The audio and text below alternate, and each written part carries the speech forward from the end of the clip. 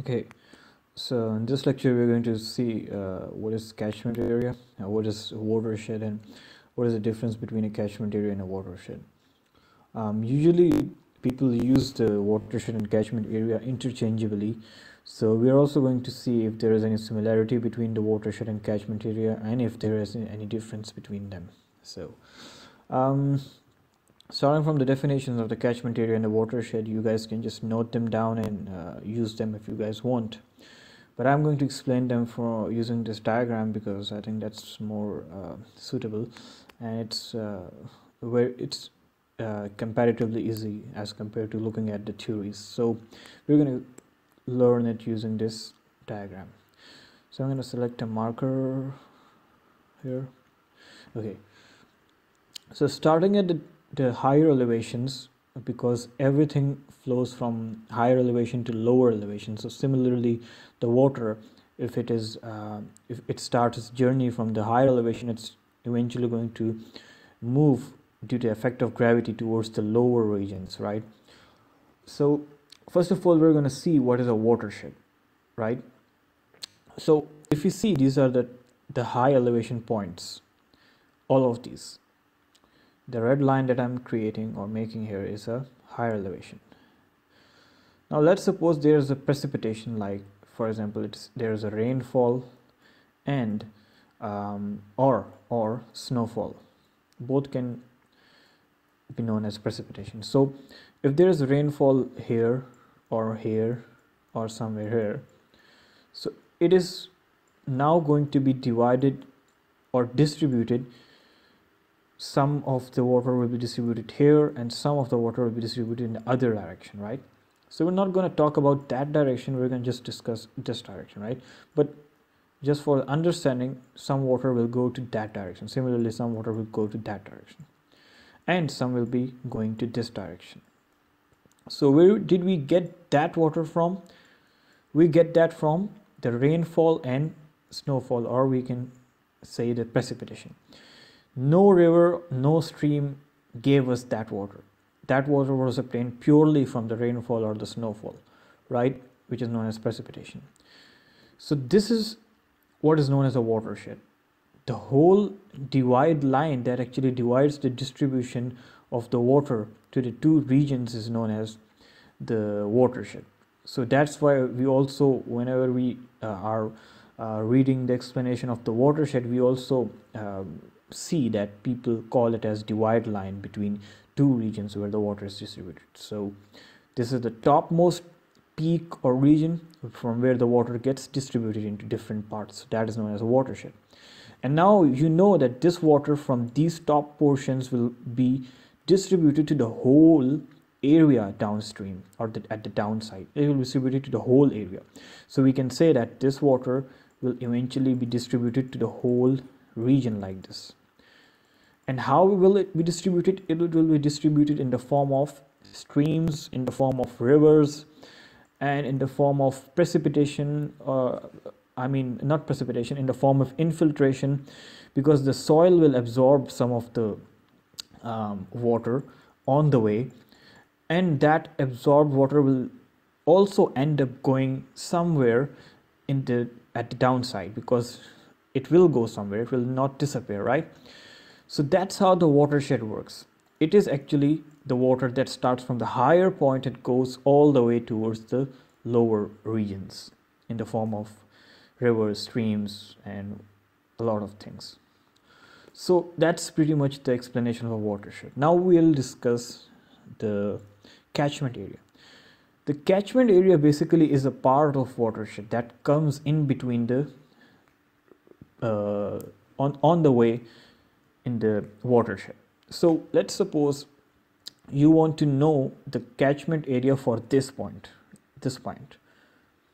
And catchment area means that the water that is coming or being catched by some area to that point, it is known as a catchment area. So if I am asking you what is the catchment area of this point, so it means I'm trying to know that where is this point catching the water from.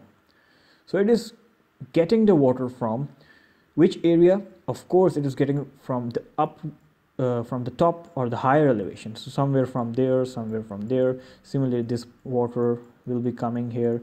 This region will be giving the water to that point. So if you make a diagram of which area is giving the water to that or contributing in the catchment area, it is something like this. But we know that also this specific region is also coming from the watershed.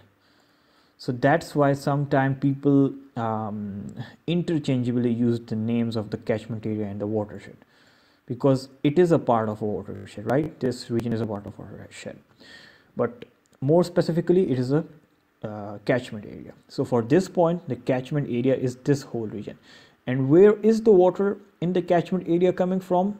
Through these streams that are being created by the rainfall and the snowfall which was being done on the watersheds or the top elevations.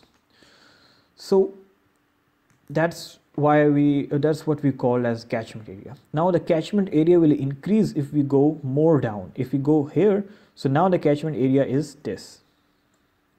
If we go, and similarly this whole is the watershed for that also. If you go here or here, so the catchment area is this, and the watershed is this also. It is also same thing, right? So let's now wind up the things. If we discuss, if we see a little bit of the differences between them, that is number one, the watershed. Let's discuss the watershed here and the catchment area here. So basically both are same, and it simply means that where the region is getting water from. But if we see, the watershed at this top elevation is getting water purely from where? It is getting the water from the rainfall or snowfall. And it is not getting the water from the streams or from the rivers. It is purely getting it from the rainfall and the snowfall. But if we see at the catchment area, it might get the water from rainfall at certain regions or at specific points. If there is some rainfall, it might get from there, or snowfall. But it is also getting it from the streams, which was not in the case of watershed, and rivers, if any. And yeah, these rivers and streams are actually originating from the watershed, but watershed was not coming from the streams or rivers. Basically, it was actually starting from the topmost part and then being converted into rivers. Number second here, it also creates a divide line. The watershed, it creates a divide line. It creates a divide line. So